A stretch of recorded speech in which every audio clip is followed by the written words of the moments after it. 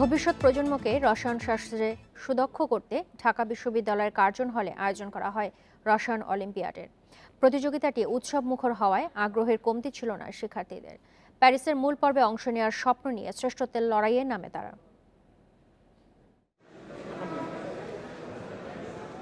পরীক্ষার জন্যই জড়ো হয়েছে ছাত্রছাত্রীরা। সব প্রস্তুতি চূড়ান্ত, কারো মধ্যেই নেই কোনো টেনশন।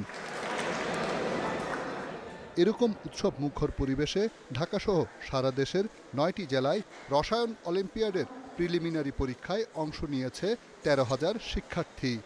উৎসব মুখর একটা পরিবেশ, তো আমি এটা অনেক এনজয় করতেছি। আমরাও বই বিষয়ের মতো এইসব দেশের মতো কেমিস্ট্রিতে আগিয়ে যেতে পারবো। সিলেবাস কভার করার জন্য পুরো বইটা আগে পড়ে রাখলাম। এক্ষেত্রে আমাদের পরবর্তী পরীক্ষা প্লাস ভর্তি পরীক্ষার জন্য অনেক সহায়ক হবে। আয়োজকরা বলছে চূড়ান্ত বাছাই পরীক্ষা হবে ফেব্রুয়ারিতে। সেই পরীক্ষায় উত্তীর্ণদের জুলাইয়ে পাঠানো হবে প্যারিসের আন্তর্জাতিক রসায়ন অলিম্পিয়াডে। এটা জাস্ট একটা ইনসেন্টিভ।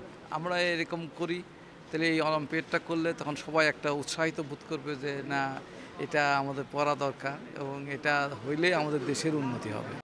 শিক্ষা খাতকে বর্তমান সরকার অগ্রাধিকার দিলেও সুনির্দিষ্ট রসায়নশাস্ত্র অবহেলিত। এ কথা স্বীকার করে পর্যাপ্ত গবেষণাগার প্রতিষ্ঠার ঘোষণা দেন শিক্ষামন্ত্রী।